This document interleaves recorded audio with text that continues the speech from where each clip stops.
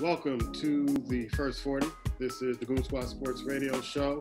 We are flying with one member out. Black Thor is going to be out, so me and Ice Warrior is going to hold this down for the next 40 minutes and our overtime show.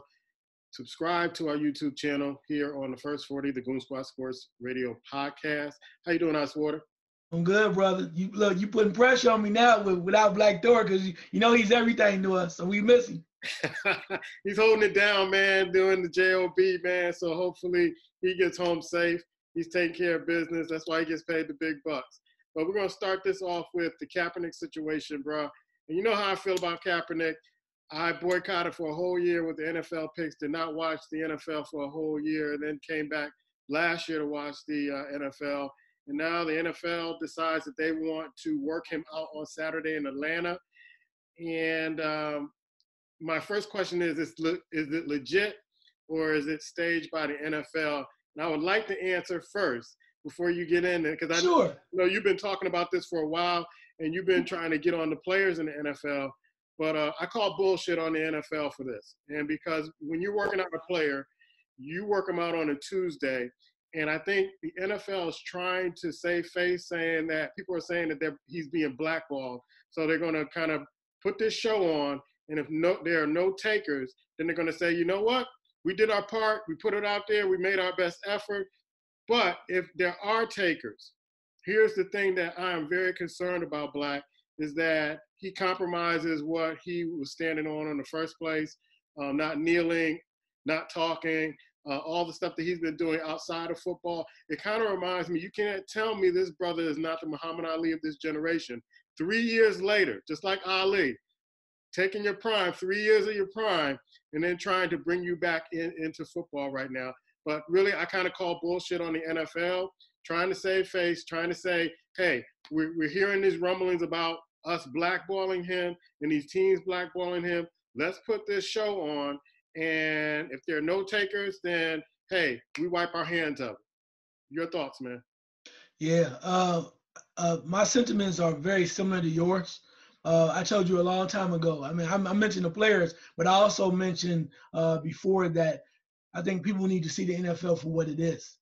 And I told you before, it's a good old boy network. And not, when I say good old boy, I'm not old. I'm not talking about good old boy like we're talking about down south, as far as that type of situation, right? Confederate flag type thing. Right. But I mean, good old boy network is the factor that you have rich individuals, rich men, mostly white, that are deciding how they play the game and what the rules are. That's what it comes down to. But really, I mean, I agree with you 100%. But here's the thing, okay? I've always said that they always protect the shield, okay? Yeah. Always. They protect the shield. So when you look at it, like I said, it comes down to this, for me anyway. Kaepernick, again, I really don't know. I know we really must want to play. We've said all along, I contend, why would you even want to play now? But that's what he wants to do. He has the right. Here's what the NFL is going to do, what they're doing. We are not going to stand in your way. Not only are we not going to stand in your way, we're going to help you. Mm-hmm. So what we're going to do, as you said before, we created this opportunity for you. Granted, it's not on a Tuesday, but it's more than they're going to say. It's more than we've done in the past. Because everybody knows that Tuesday is the off day in NFL. Right. So a lot of people, particularly with the franchises. So they'll have some representation there. It just won't be perhaps the primary people that need to see it. Again, the NFL is pulling out all the stops because they want to cover themselves and they want to cover the shield. So what you do is you provide this opportunity for him. If he wants to play, he's going to show up. He's going to come out there. Some people will show up. I think some teams will show up. Also, too, the shield is like this. You say you want to play. You make allegations against us. And how many times, I've said this 100 times, do you know that you can actually sue the people that you work for and get your job back? Mm-hmm. It just doesn't happen. But this is different. This is the NFL. It's not like any other regular business like we're trying to make it. My only point very quickly is this. Take your time. They're doing this. They're setting it up. Everything's coming the way that they want it to. He has a time, date, place, things of that nature. And now, with all that being said, they said the allegations you made against us, Okay, we settled that. We paid you.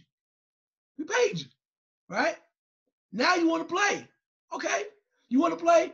We're going to work this out and set up an opportunity for you again. So they're doing that. And as you mentioned earlier, they're going to say, what else do you want us to do?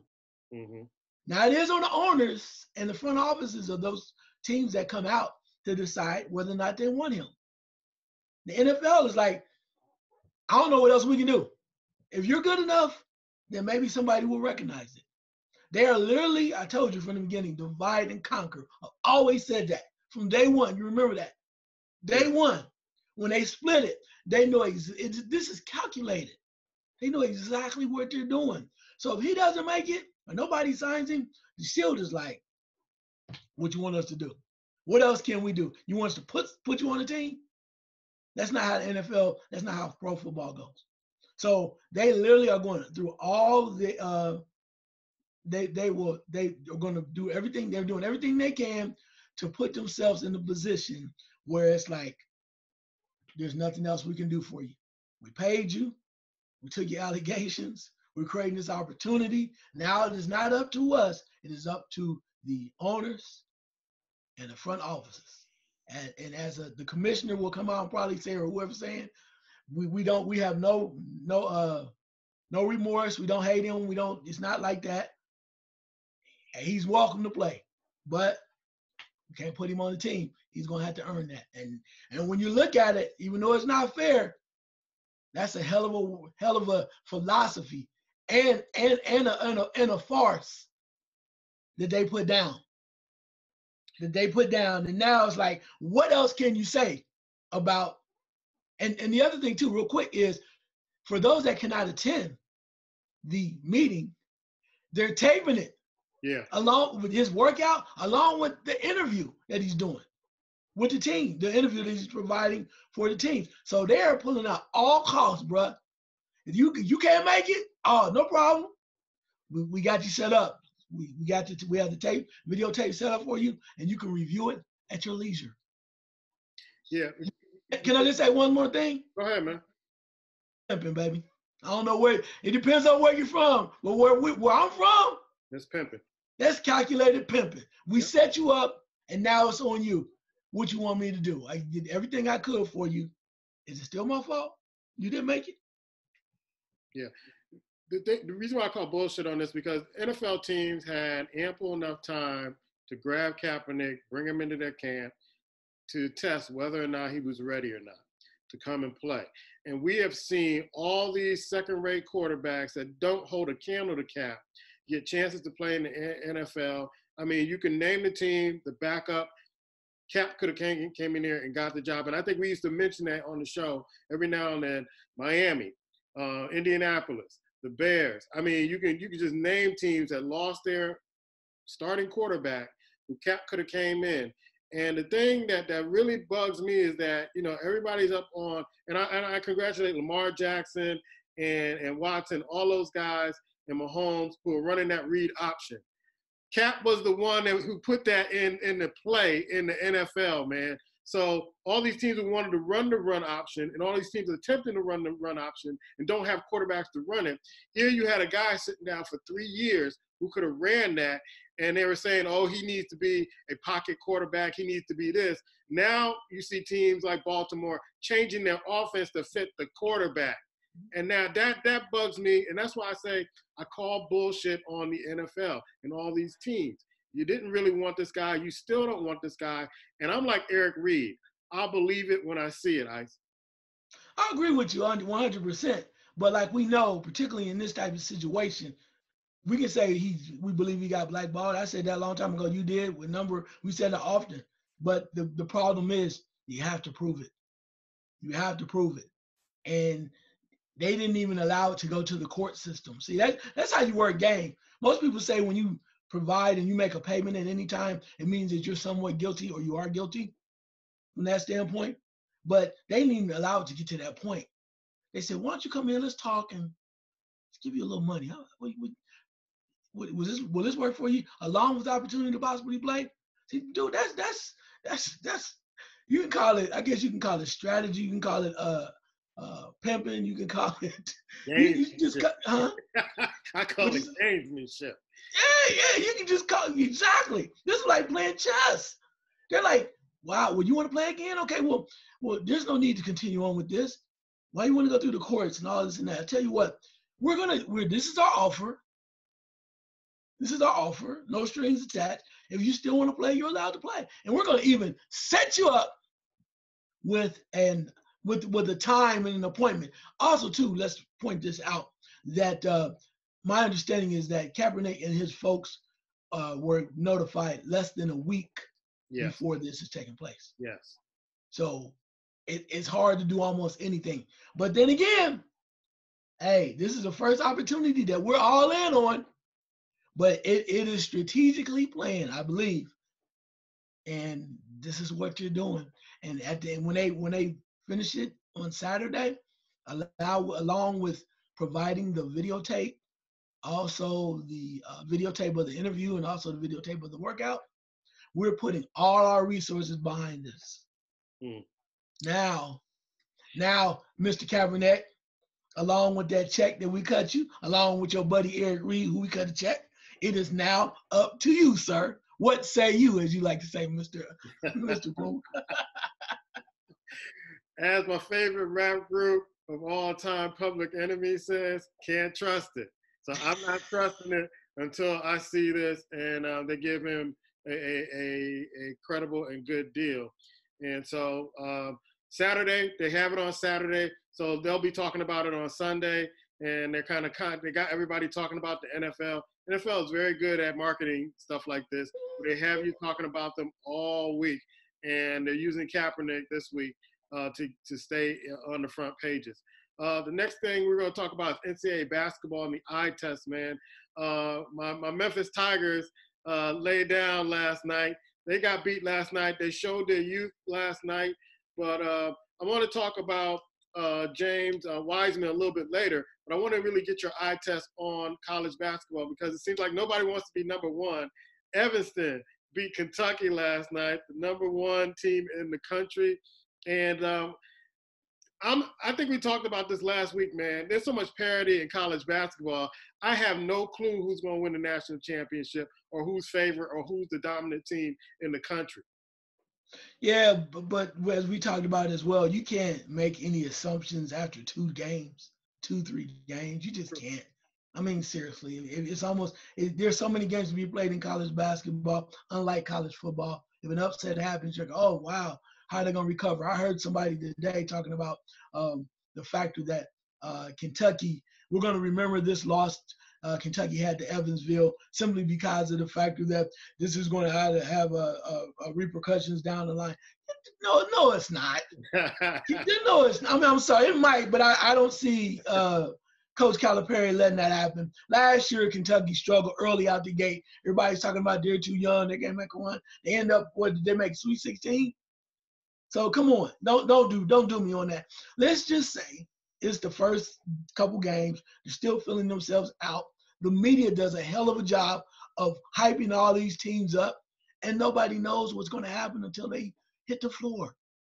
And when you look at the way that Evansville beat them, now we find out that the coach was Walter McCarty, the former Kentucky Wildcat that knows how things are ran down in Kentucky. Who better than a former alumnus to know how the game is run, even if he didn't play for Calipari? He knows how it's done. He's still connected with the program or has been, so he knows the game. So why does it surprise you that does happen? Looking at other things as far as the eye test, the standpoint of teams that are playing well, I had to throw this out at you. I told you this before, that the upset. Louisville again. No, I'm not. That's my third point. My second point is Florida State upset highly ranked Florida early on. Yeah. And nobody's expecting Florida State. I mentioned to you before, they always have athletes. He has 3 new 7-footers, Leonard Hamilton down there, and they come with it. So if your game, you're not ready for the night, guess what? You might have a problem. And Florida was ranked 4th, I think, or 4th or 6th, something to that effect. And they got bulldozed. I think they shot like 29% from the field that night. Florida State, I told you, I don't know if they ever win a national championship, but that gentleman can recruit. and they play hard and they play strong defense. Also, too, I got to throw it since you mentioned it. I got to throw Louisville out there. I told you they are they're talented, and Chris Mack can coach. I told you, if you can win at Xavier the way he was winning, and no disrespect to Xavier, but you send him to Louisville with a recruiting base of people that really want to be there, which means you can get top 5 talent, then you're saying something. You're really saying something. And it goes from that standpoint too. And I had an opportunity to watch Virginia. Man, yeah. I tell you what, let me get off it with this. Virginia is very talented. They may not be as talented as they were last year, but the system's still working. Yeah. The system's working. They have the type of players that know how to fill into the system. It's kind of like when you watch back in the day with when Connecticut had that nice little run with some of those teams, you just kind of plug and play. Yeah. And they play defense, they play hard, and they play smart. And that will take you a long way. So they look real good. There are a number of other teams out there, but right now that's what I kind of see. Along with we have a big game tonight too. Having that chance to check the score lately between Ohio State and Villanova. Yeah, I know. I'm paying close attention to that now. Ohio State's up by 20 on Villanova right now, 42-22 in the second half with 18 minutes, 28 seconds left. So Ohio State. They're serious. Let's go down to top 10. Kentucky's number 1. They won't be number 1 after this week, followed by Duke, Michigan State. Louisville, number 4. Kansas is number 5. North Carolina jumps from number 9 to number 6, followed by Maryland. One of your favorite teams. You always pay attention to this team. Gonzaga is number 8. Virginia is number 9. And Villanova. If they don't do well in this game, they will get knocked out of the top 10 and look for Ohio State to maybe jump into. They're 16 right now. They'll probably jump into the top 10 if they can beat Villanova. Villanova has that system too, but they got about 18 minutes left. Let's see if they can come back from that 20-point lead. You got Wisconsin playing. You also have a few other teams that are playing. I was just watching LSU and VCU. They were playing, and they just took the score off. So I don't know who won that game, but it was pretty tight at the closing of that game. But I'm really a Cole Anthony fan. Got to watch North Carolina. You know how I feel about North Carolina. Cole Anthony is the truth. James Wiseman from Memphis. I saw him play last night. They called 2 quick fouls on him. I think the NCAA had with the refs and say, just call 2 fouls on, put him on the bench. If we can't keep him off the court, let's foul him and have him call fouls. So he was on the bench. He couldn't get in the rhythm, but I think he had 14 points, 12 rebounds that game anyway, coming off the bench. And the situation with him, man, I think it's asinine what the NCAA is doing with Wiseman and the coach there. What's your take on the Wiseman situation in NCAA basketball with Memphis? He is deemed ineligible. They got to stay in court that says, hey, we're going to play him. Do you think it's the right decision to play him, or should they just sit him out until this is all cleared up?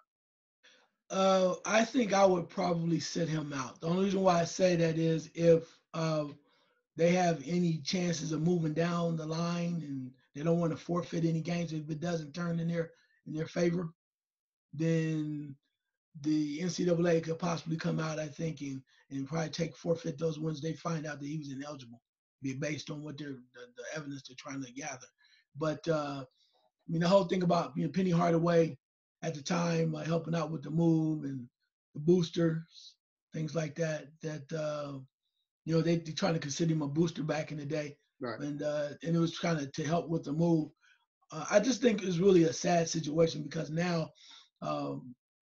they need to clean that up. The NCAA needs to clean that up. And now we have this type of situation. Somebody mentioned about Derrick Rose. They thought this was very similar, this article, very similar to the Derrick Rose situation in Memphis. Mm-hmm. So with Penny Hardaway is going to be a target simply because of the factor that he's been able to land all these kids early on. Right. And it's just an opportunity for them to come back after him. I probably would sit him down just for a moment, just kind of see what was going on. Again, I told you it's the running joke. And I mentioned to you before, I'm not trying to be funny, but all they had to do was, I told my brother this, and I know this is underhanded, but I'm just saying, if Penny Hardaway really wanted to be nasty about it and he knew he needed to move, he could just made a donation to the church, the Baptist church, and then had them provide the moving funds for the move. And no one would have said anything differently. Nobody would have questioned it, would have said anything. They just said, well, the church has accumulated some funds for him to move forward and continue his education. And you know how it is, and not to stereotype things, but it is what it is. At certain African-American Baptist churches, somebody would dare you to come after a church trying to help a young man down the line. How do you think, allegedly, how do you think Cam Newton stopped this situation? Yeah. when it came through the church and his dad. Anyway, that's that 10% to the church and make it happen. And nobody would have said anything. It was like, so is the NCAA going to question the church? I don't think so. Penny just need to work. Anyway, I'm not going to sound like Chris Carter. My bad. Sorry, Chris. You know what, man? I think that it's good that Memphis is fighting this because the NCAA pulls stuff like this all the time. And I think it's good that they fight this because it's obvious that they're picking on Penny Hardaway because he was able to come out of nowhere and grab some of the best recruits out the country. And you know some of those schools like Duke and Coach Krzyzewski is dry snitching on Memphis because he couldn't get the top recruits. And Kentucky, that's not too far away from Memphis, he couldn't get the top recruits. And now you got a new player in town.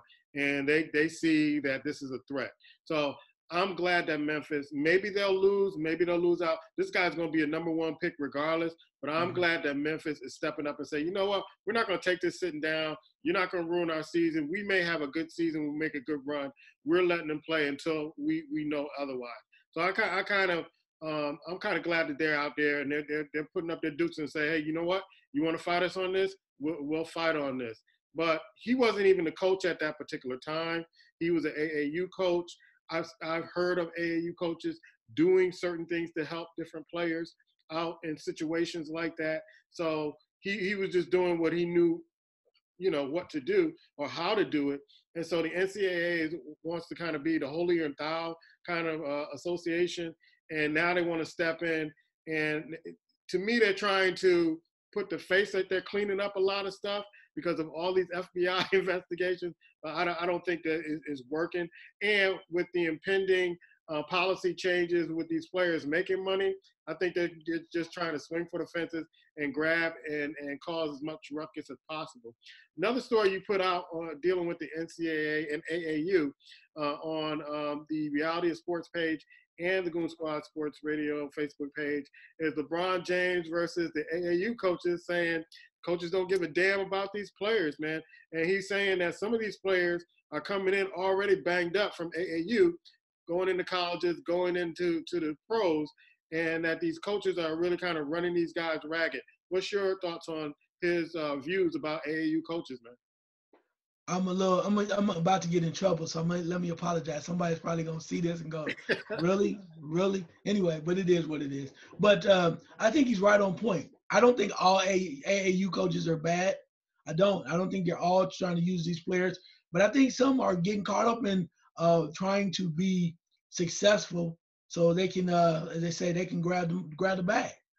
And what I mean by grab the bag, can be very lucrative for AAU coaches connected with certain athletic retailers. Yes. Yeah, it can be very lucrative. And in regards to the equipment sponsorships and other things that are going on, it can be very lucrative. So I think LeBron's on point.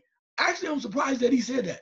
Because we know that in the past, he's had his own tournaments and the best of the best have come to his tournaments. So for him to say that, it says a lot. Because you think he's the guy that's right in the midst of it. But he doesn't have anything that he needs to gain, and particularly when he has two sons that are playing right now. Yeah, that's what I wanted to mention. Yeah. I don't think he would have been saying anything unless his two sons weren't playing AAU ball. So I think he's kind of opposed to how they're being used, as opposed to looking at the overall kind of programs. And so, what do you think about that? Because I think if he didn't have a personal stake with his two sons, you wouldn't hear LeBron talk about this. And that's my point, because in the past, when he had his tournaments up in the Akron, or he had all of these tournaments and teams were coming from all over the country to play in the King James tournament, whatever it was. And the factor that he has now tells you a lot about what's going on in the AAU. And I just remember, I think I told you before that I had a chance to talk to Greg Oden, the big fella, played for Ohio State and was an outstanding high school ball player. And I asked him, because I was so curious, I asked him about playing all the time and whatnot. And of course, the kind of guy that he is, I said, do you think you were overused and played too much? He was like, nah, stuff happens. And bless his heart, that's just who he is. Mm-hmm. But he told me that I guess he had a couple growth spurts, like around 7th grade or whatever, where he went up, shot up like maybe 5-6 inches. And he grew up so at one point where his body was just growing so fast. I don't know if he tried to change up or tried to play ball still, but he was, at some point, he had to have a hip surgery. Wow. Because of the growth. Right. And if your body's changing like that and you're still out there trying to play every week, your body needs time to adjust and get used to your new build, along with the factor that you had to get used to it. But if they keep pushing, and we know Greg Oden came to Ohio State with a banged up wrist. I think his wrist was broken. Yeah. And no disrespect, his coach was Mike Conley Sr., Mike Conley's dad, right, who's a hell of an athlete, a renowned, decorated athlete. But then again, it's that game over and over. And when you're number one, I think it was Spice Indy was what it was called, because you had Mike Conley, you had Greg Oden, Daquan Cook from Dayton, Ohio, right, David Lighty, formerly of the Ohio State University, and a few other guys. So they were loaded. Yeah. So every time that they played, it was a show. Yeah, because they had to play Florida that year for the national championship. Right, and when you read the article, one of the things they point out too, what LeBron mentioned, was the factor that you can have 3 games before noon. Like you might have a one game, another game, and then the championship games at 1 or noon. So you play your team, your young man has played 3 games within a couple hours. And we know that the competition is intense, it's hot, everybody's watching, and people were excited about watching, and we know how that officiating can go. So it's intense. Not only is it intense physically, it's also intense mentally. Right. So it's a lot going on, man. And for him to say that surprised me. But then again, you have to wonder whether or not, as you said, if he didn't have a stake in it with his 2 sons, whether or not he would be speaking out as much. But regardless of the fact, to me, it doesn't really matter. I'm glad he is speaking up, because otherwise this probably never would have been mentioned at all by anybody else. Yeah, but this has been years and years that the AAU has been going strong. And now all of a sudden LeBron says something. That I don't know how that's going to affect it in a positive or negative way. I don't know. I'm going to try to get 2 things done here. I want you to talk about the reality of sports. But before that, baseball season just ended. But man, we talked about this weeks ago about this time stealing, and now the Astros are caught up. And you wonder why some teams are really kind of, it almost seems like, and I remember my dad, we would be on the phone, he's like, it almost seems like the Houston Astros know what the other team's about to do. And boom, here it is. Did they cross the line with doing intercepting the signs electronically? And then what should be the punishment for this? Because I have my own idea of what should be the punishment for this, but I want to get your idea first. Real quick, I'm not sure what the punishment should be. I mean, you could say, we're going to take this away from them, whatever. I don't know what you can really do. Maybe there's something you can take from them during the season that does not allow them to maybe have the advantage that other teams do at that certain point. But did they cross the line? Yeah, I think they did. But we said the same thing about the Patriots, the NFL. Not much was done there. Yeah. But the one thing I will say about this, I'm not sure about the electronic thing, but I do remember when they played the Tampa Bay Rays in that series. The one thing I realized, and I don't know if they were using that then now, but I do realize that in Game 2 of the championship series and in Game 7, there's a gentleman pitcher by the name of Troy Glasnow, and he's one of the top pitchers for Tampa. and they were rocking him. He started off well early in game 2, and he lost game 7. And literally, you could see the batters coming up to one another, like talking in the dugout, talking amongst themselves, basically saying, they mentioned this, that he was tipping his pitches. Mm-hmm. And I don't know if they were still banging on the trash can saying he's going to change up. I don't think they had to. But literally, one guy would say, hey, man, and they would point and talk about it and whatnot, and he was tipping his pitches. And they destroyed him because of that, literally. So, I mean, I think they're not alone, though. I think a lot of teams are doing it. They just got caught. Yeah, they got caught. I think if they're not serious about really vacating championships or vacating things of that sort, it's going to keep going on. If they're not really serious about this, if they give them a $2 million fine, that's like New England Patriots kind of punishment. Okay, we'll give you the $2 million. We still got the championship. We probably made more than that by advertising all this stuff, new ticket prices. But it got to be more than financial. It's got to be like, you know what? You really cheated. You're really cheating the game. We're going to take this from you. And the team that you played gets the championship. Even the Yankees were saying this. The Oakland A's were saying that they were hearing things in their dugout, things of that sort. So I think when you're going above and beyond to try to cheat the game, I think the game should be taken from you. And so I think it should be that severe if you're cheating that much. Now, stealing signs, and you're out in the field and you kind of, know certain tendencies of a different player, that's all well and good. That's part of the game. But when you're going out your way using Apple Watches and all electronics and behind the camera and all that other stuff, trying to pick that up, that's not part of the game. That's actually cheating. And I always got on the NFL for not punishing the New England Patriots enough for doing what they're doing. But if baseball wants to remain relevant and wants to remain pure, then you got to do, just like they'll do it in the little leagues. When they took the championship away from those young men, let's take them away from the big boys and let's see how they react to it. Wow. You know what? I'm going to say this. I agree. I can see that. I'm not sure if they would go that far because there's a lot of money involved, a lot of things going on. And I agree with you, but I don't think they had the chutzpah to do it. I really don't. I don't think they would do that. The other thing, too, is I know a former Houston Astros pitcher is one of the guys who came out and said, yeah, they used to do it all the time. But what I found ironic is that Carlos Beltran, who was on the team when they won that championship, and that's now the manager of the New York Mets, came out and said, yeah, they used to do some things like that. And he said, well, it's kind of messed up. I don't think they should have done it. But at the same time, he said they were saying that's his only championship. So he's like, nah, they should take the championship because they don't want to get back in the race. Hey, they do it in little leagues, and the reason why they do it in little leagues is to protect the integrity of the game. True, but to hear Beltran say, "Yeah, it wasn't right," but I'm not getting my ring back. That's the only ring I have. Oh man! You can keep the ring, you can keep the trophy, but you won't be recognized as. I mean, there'll be an asterisk next to that part of history that you did something to. Really tarnish the integrity of the game. And so I tell you what, though, if they do that, though, I would say you do an asterisk. It's the same way I say this, too, very quickly.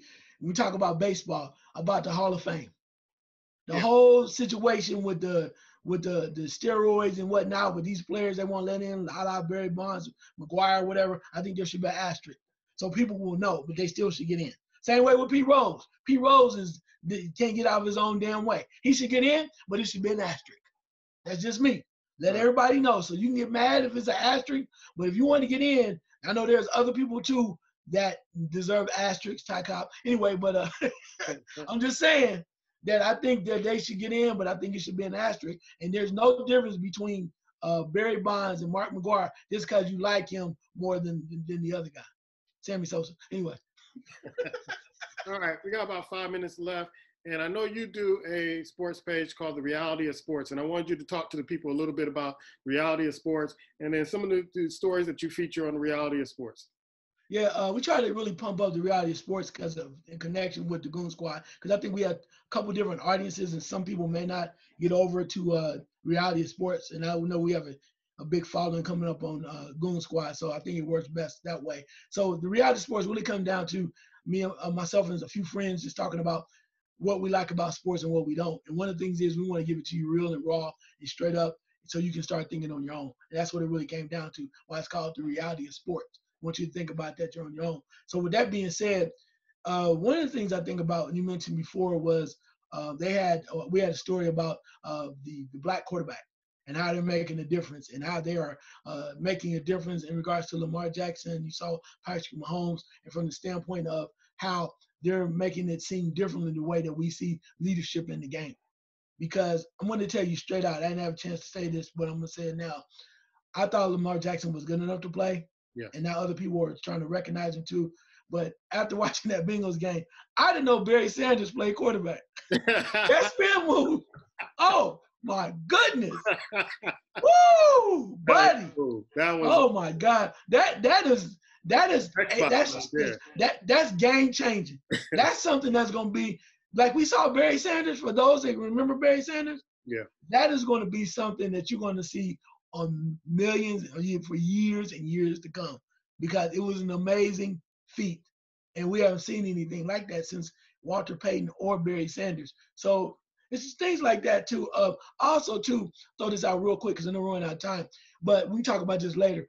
But the factor that Kansas basketball had some issues too with allegations against them, but they still were able to sign a top 5 recruit. Right.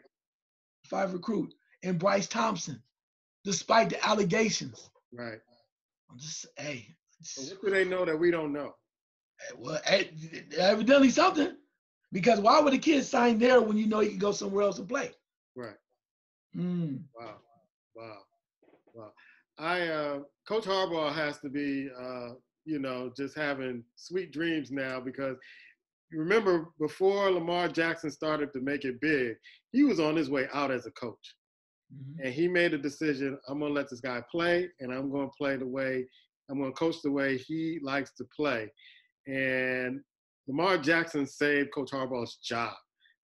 The way he's playing like he played in Louisville, man. I can't believe this soon, because everybody, I think Poland, I forget the guy's name. I think his name is Poland. Bill Poland, yeah. Poland, who said that this guy can't play in the NFL. He's not a quarterback. And they was talking about putting him at wide receiver. And how many people other than him has said that about black quarterbacks, and the black quarterback took the bait and went and played another position and never really panned out in the NFL. And so Lamar Jackson stuck to his guns. I'm playing quarterback. Kyler Murray, all these guys are coming out now saying, you're not switching me to running back. You're not switching me to receiver. I'm a quarterback, and that's the position I'm going to play. And I'm glad those guys really kind of stuck to their guns and did that. And you see the benefits of it. Yeah, no doubt, too. You got to take this way back to people who want to do some history. Go back and look up the name Marlon Briscoe. Marlon Briscoe, a guy who was very talented. They tried to switch him over to another position, but he kind of fought the way. But as you mentioned, I think Lamar Jackson's issue was whether or not he could throw the ball. And now he's actually working on that and got that down to a science, and the rest is history. Yeah. Hey, we're going to go to our overtime and Blog Talk Radio. We had a rough week in the NFL picks, man. I'm ashamed of how I picked, but the teams that lost this week should be more ashamed than I picked, because it was just so crazy. But we get to strap it up again and make some picks this week. Pop has his picks in. Black put his picks in. So it's up to you and me to put our picks in, and we'll make our picks and justify them on our Blog Talk Radio overtime show on the Goon Squad Sports Radio show. Somebody call in and tell me that their picks, because I'm not doing anything. I'm taking calls right now. Somebody help me. Come on, Ice. Come on. You got to make a comeback, man. You got to make a comeback. Basketball is on its way, bro. Catch us on Blog Talk. We'll see you soon.